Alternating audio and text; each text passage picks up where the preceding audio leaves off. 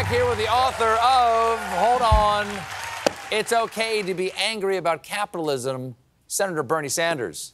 Now, just a little while ago, shortly before our rehearsal today, Arizona Senator Kyrsten Sinema announced that she will not be seeking re-election this fall.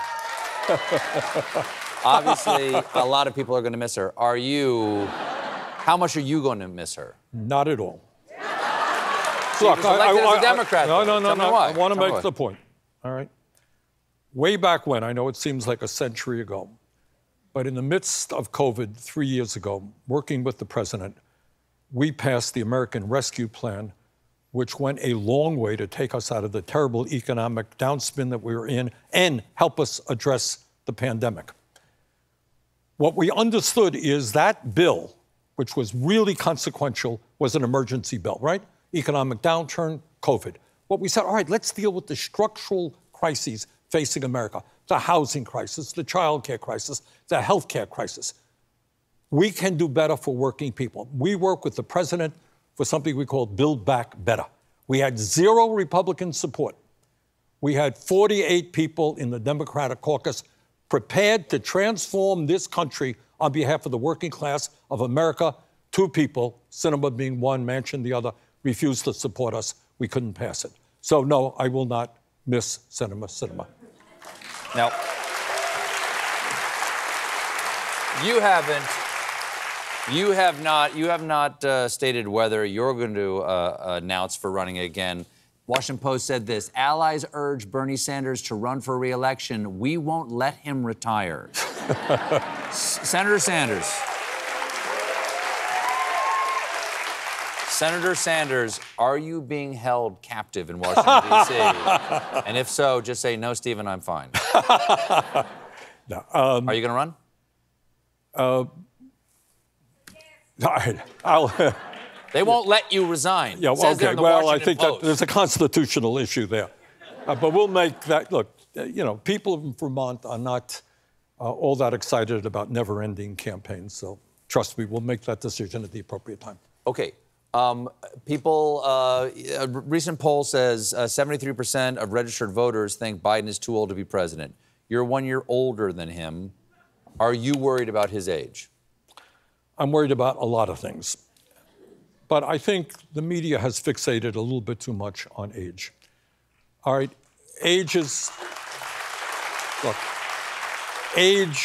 a factor, all right? But what you want to look at is the totality of the person and what he or she accomplishes. If you look at what Biden has done, unemployment today, for the last 2 years, we've had unemployment under 4%, unprecedented in the last 50 years. We've created hundreds of thousands of decent-paying jobs. We've finally begun to take a step forward in lowering the outrageous cost of prescription drugs in this country. We're rebuilding our crumbling infrastructure. We're investing in sustainable energy. Those are real achievements. So I think rather than saying, oh, he made another gaffe today, oh, he doesn't walk all that well, compare what he has done and what he wants to do with where Trump is coming from. I think people will come out for Biden big time. State of the Union address to a joint session of Congress is this Thursday. Yep. We'll be here live afterwards making the jokes. If Bernie Sanders was given the State of the Union address on Thursday, what would he say the state of our union is? God, I wish I was going to give that address.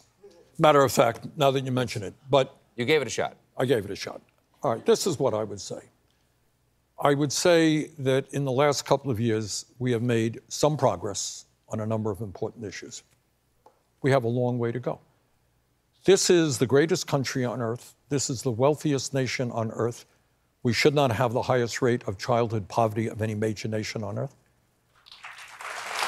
We should not be the only wealthy country that doesn't guarantee health care to all people as a human right. We should not have a federal minimum wage of $7.25 an hour. We should not have, as you've just mentioned, billionaires and large corporations not paying a nickel in federal income tax. We should lead the world in transforming our energy system to save the planet for our kids and grandchildren.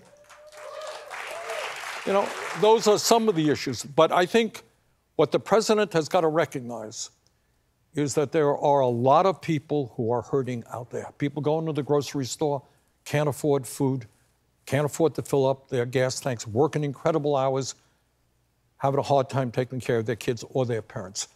So we have made some progress, but the president has got to understand we have a long way to go. We have to have the courage, Stephen, and this is not easy, to take on a very powerful corporate ruling class whose greed in many ways is destroying this country. We got to take them on and create an economy for all, not the few. We're taking another break here, but when we come back, more Bernie Sanders, everybody. Stick around.